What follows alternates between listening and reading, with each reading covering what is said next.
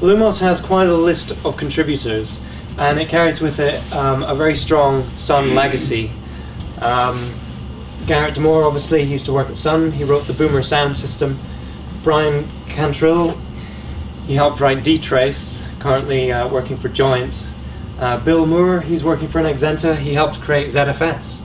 Dan McDonald, project lead for IPSEC in Solaris. He's now contributing to Illumos. I mean, it's a very long list of names, and they're, you know, it gives Illumos a credibility that it otherwise might not have had, and that lets people who want to use OpenIndiana have a certain degree of confidence that it's going to be maintained and it's going to get updates and it's going to get bug fixes. It's a bit dark, but this is a picture of the Illumos people recently from Scale. It's Garrett second from the left. I think that's Dan on the furthest left. Who are the consumers of Illumos? Well, OpenIndiana, obviously, Nexenta, Shillix, Belnix, Stormos, Celos, and Joint. Joint are a very large cloud computing provider in the States who are partly funded by Intel, and they are using Illumos in their core products to provide cloud computing services. So what has Illumos done since the fork? Well, there have been over 151 commits, and that's peer-reviewed commits, meaning that each one of these commits has been through a review process. They've replaced the closed internationalization in the C library. That was a big thing that just hung around after OpenSolaris was open sourced and didn't seem to go away until Garrett sat down and actually wrote the code. A lot of closed stuff has been replaced with open equivalents, so Illumos really aims to be completely open source, not just partial open source. It's doing things like yanking Perl out of OSNet, which doesn't really belong there. It's not something that's really needed. A lot of tools started being written in Python because it was the language du jour, but with that came quite a big dependency that the Illumos developers felt burdened Illumos. So the boot environment utility BEADM has been rewritten in C, and so have a lot of the ZFS tools. They've also added SCSI unmap support, which means that if you're using Solaris as a Comstar target, so if you're using iSCSI, for example, and OpenIndiana or Illumos is your SCSI target, if your client tells it to free some blocks, it can actually free that space up in the file system, and that's a feature that is not present in Oracle Solaris. And it's worth mentioning, yep. It's just for x86 or Spark as well? It compiles on both. At the moment, OpenIndiana is only available for x86, but you can download and install Illumos on Spark. And OpenIndiana does intend to come out on Spark as well. It's not really our focus because, again, Spark's something that Enterprise typically goes for, and Enterprise typically is going to want to pay for support. What does Illumos hold for the future? More open drivers, things like the MPT driver that powers almost every single LSI RAID card out there. LSI RAID cards just seem to be the standard kind of card that people run these days. Open IPSEC key exchange utilities, a new open NFS lock manager, better ZFS ACL support, ZFS Comstar bug fixes and performance improvements. We're working to make Illumos bootable with GCC.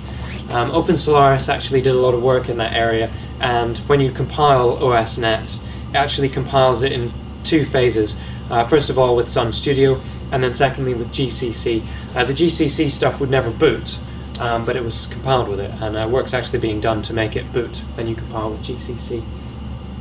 And really the sky's the limit. There's an awful lot that can be done, and if anyone has feature suggestions or wants to work on stuff, they're welcome to do so. It's your contributions will be integrated. With Sun, the stewardship was towards, it was a kind of a funnel for the next version of Solaris, Solaris 11, and it allowed Sun to cherry pick what they wanted for it.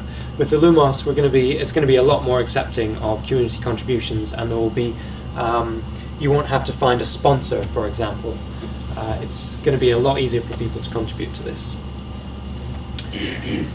So So I wanted to go over how OI is constructed because I think it's pretty interesting, and even if you're using Solaris 10 at work, it helps to understand how the operating system is put together.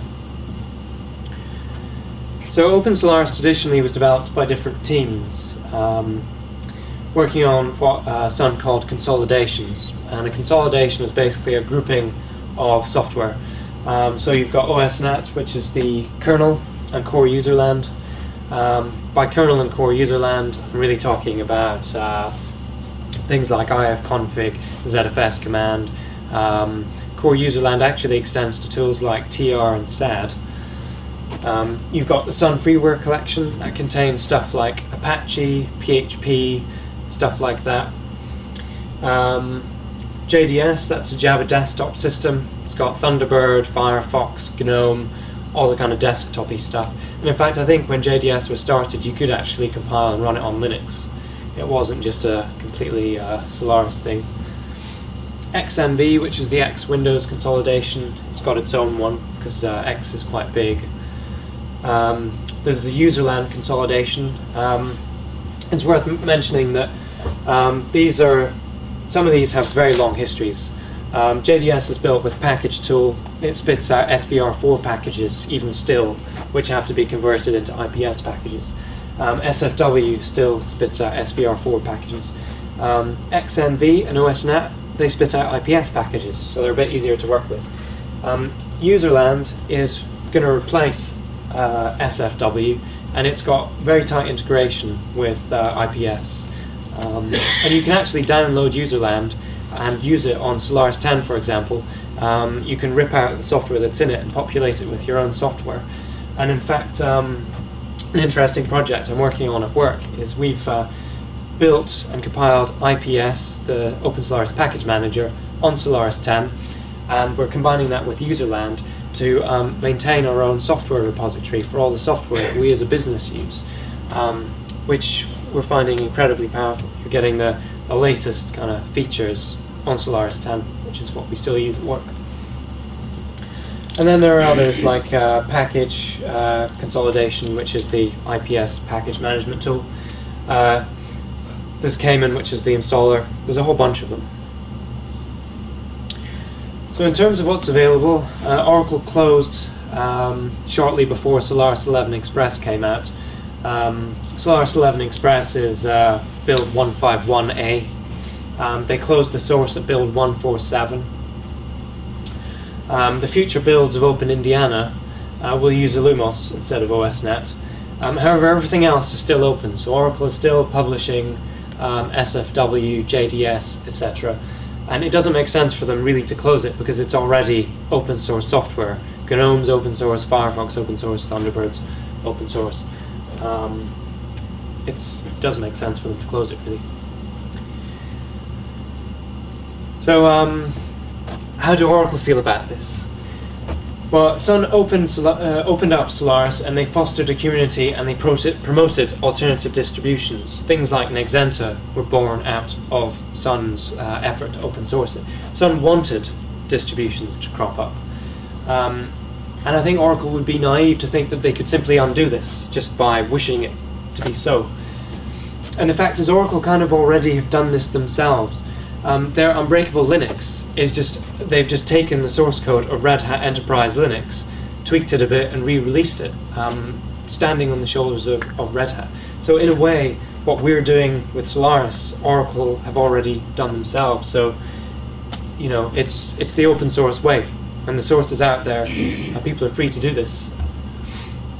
And the alternative, if we didn't do this, then a lot of people would be forced to switch to Linux and FreeBSD. And I don't think Oracle would really want that. I think Oracle, it's in their interest for people to still be using things like Illumos and OpenIndiana in the wild. Even if it's not contributing directly to their bottom line, it's going to be contributing to the awareness of Solaris, and that's going to drive their enterprise sales. Just thinking, there's no trick in this question. Would it not be possibly easier to migrate the interesting bits of Solaris stuff into BSD?